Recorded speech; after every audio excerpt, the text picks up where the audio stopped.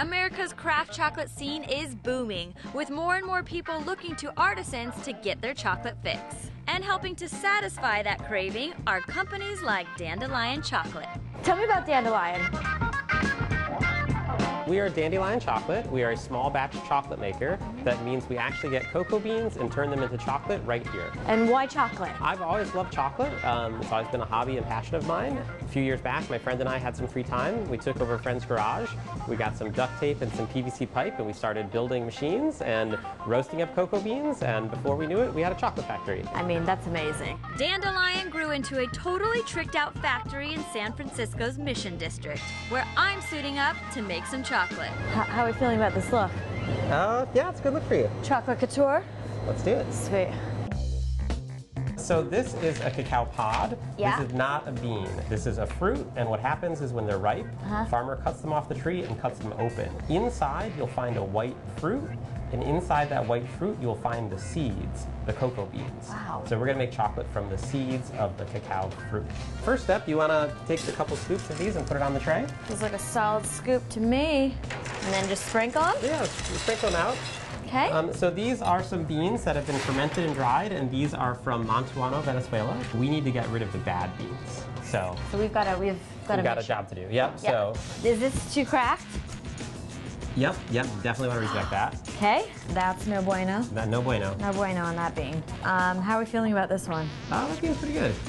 How many beans? We need a lot of beans. I think I need a lot of beans. Yeah, I think about 50 beans is gonna be a chocolate bar. I've got 3 so far. After sorting and roasting, we crack the beans open to get to the good stuff.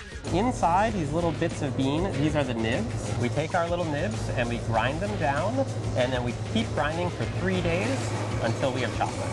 Whoa! Looks like the emoji that I have on my phone. And as for the taste... Ooh. Yeah, that's intense. Yeah, a little strong. Need to add something to it, right? A little something. And that something is what separates Dandelion's craft chocolate from most of the world's industrial chocolate. Okay, so all you add to the cocoa beans is organic cane sugar? That's right. It's just 2 ingredients, beans and sugar. And how does that differ from other kinds of chocolate?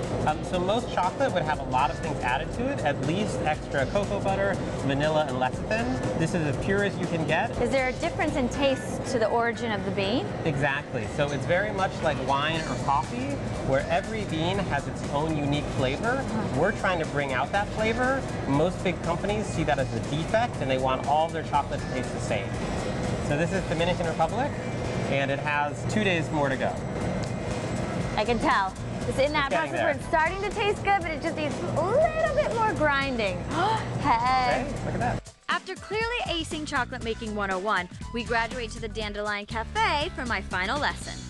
The most important thing is that you don't eat it too quickly. Some notes come out after 10 or 15 seconds, so let it melt. What bars am I trying? Montuano, Venezuela, those are the beans that you worked with earlier today. And then Zorzal, Dominican Republic, and Madagascar. The only difference between these 3 bars is where the bean is from. This is the beans I worked with. That's right. Just put it up. Okay. And just bite. Yeah. And let it melt. I've never tried chocolate slowly like this. You really get the smell, the taste, it's melting in your mouth. This one is more on the chocolatey side. The next 2 are getting pretty interesting. So now try this one, see if you notice the difference. The notes of this one are more like caramel and walnut. Yeah, really nice. And then the last one is gonna be crazy. I like crazy. Oh, wow. Yeah, that's tastes like different. citrus and fruit. Yeah. So there's no added fruit, there's no added citrus, this is just the bean itself. Wow, that's so interesting. I have to tell you, I mean, this is some amazing chocolate, and I love what you're doing. Awesome, well thanks for coming by. Thanks, Todd.